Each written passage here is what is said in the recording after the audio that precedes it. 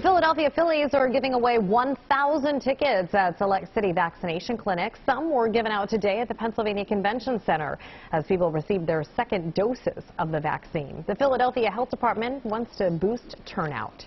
Now we're starting to see the people who are a little bit hesitant to get vaccinated right away are starting to get, a little more interested. So we think a little extra incentive will definitely get them out here.